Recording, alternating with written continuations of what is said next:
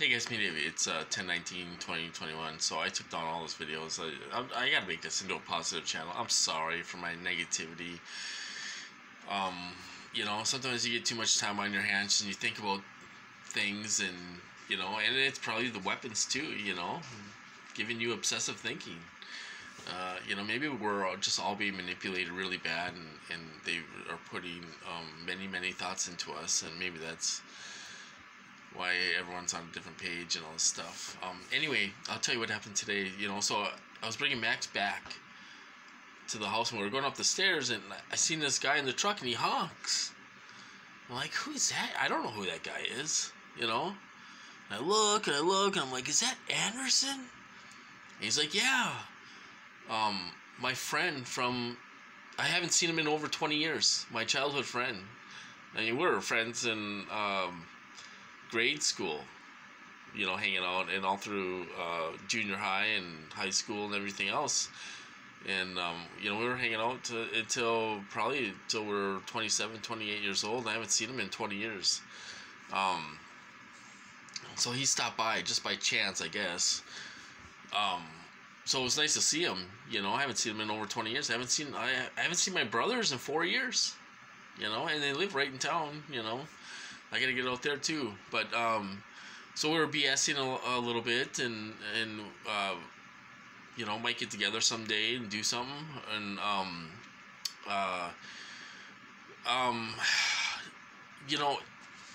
he was validating their technology.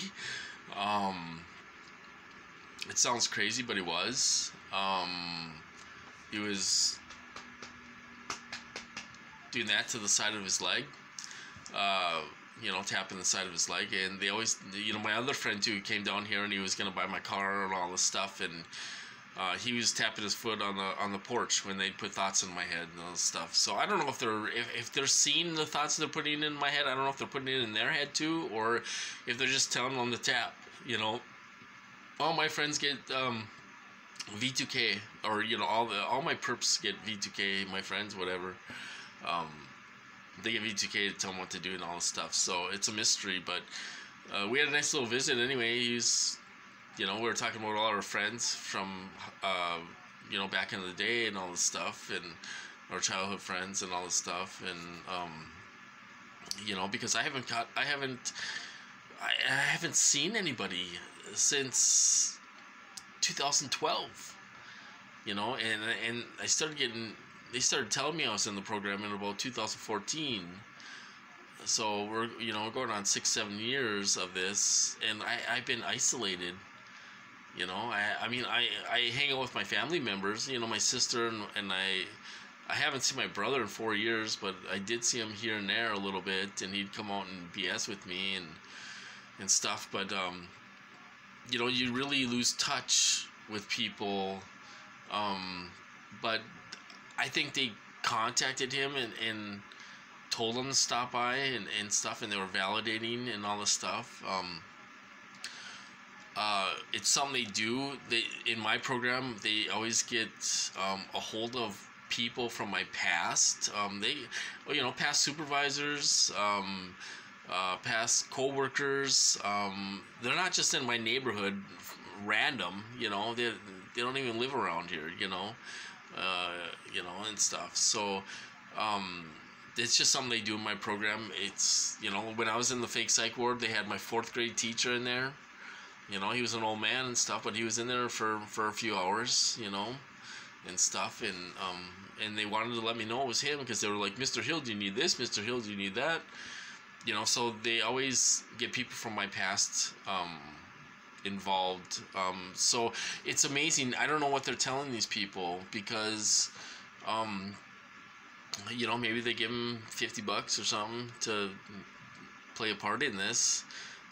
Everyone knows I'm in some kind of program or something. I don't know what they're telling them. I'm sure they're telling them like he knows, he knows what's going on and stuff. But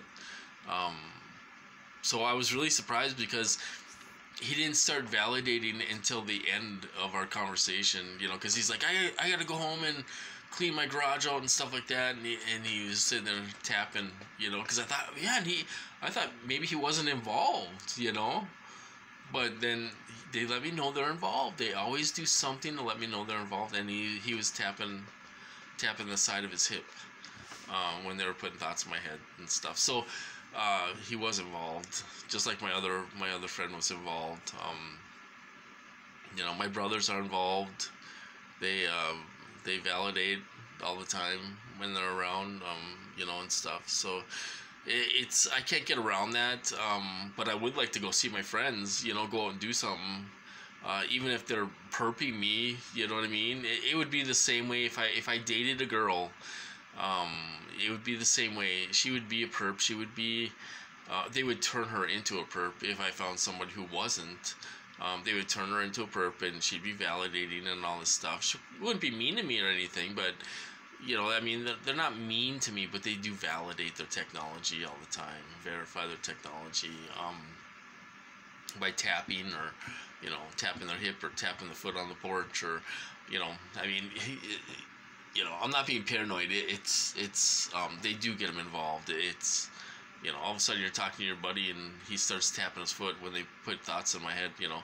I mean, you don't have to be a rocket scientist to realize what's going on and stuff. But so anyway, we had a nice little visit. You know, he was talking about a few of our other friends that I haven't seen in over 20 years, you know, and stuff. So that was that, but I'll tell you what happened afterwards. They were trying to make me go to the bathroom when I was out there talking to him, you know, and I'm glad he left because I had to run in and sit on the toilet. They were just being jerks. I got nailed. After he left, I got nailed. They nailed me. They were nailing me with all kinds of frequencies. Well, not all kinds, but this one frequency that, oh, I don't know. It makes you feel sick to your stomach. My whole body just felt sick, you know. And then they were making my stomach. They can give you cramps, you guys.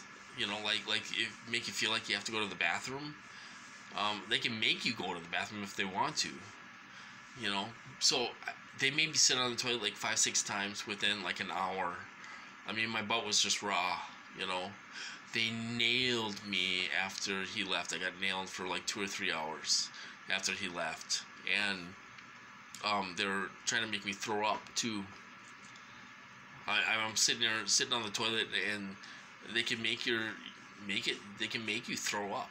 You know, the guy was, you know, these people were making me throw up a little bit, you know, and they were just nailing me, the urge to throw up, and then, you know, sitting on the toilet and all this stuff. They hit me all at once and nailed me, and I felt so sick. I don't know what they were hitting me with. I felt it in my head and throughout my whole body, and I felt just sick, you know. And I'm like, what are you gonna do? You gonna send me to the hospital?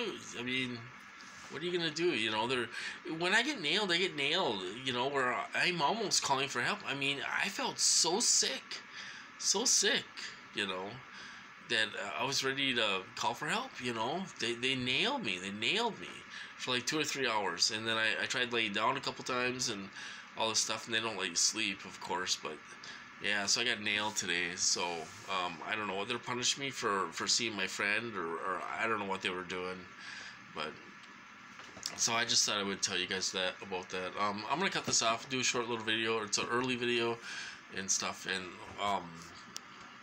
I'll keep my channel positive from now on. You know, I just want this to end, and you know, and we got to be credible. That's all I'm gonna say, you know. But anyway, I'm gonna cut this off. You guys have a good night, and I'll talk to you later.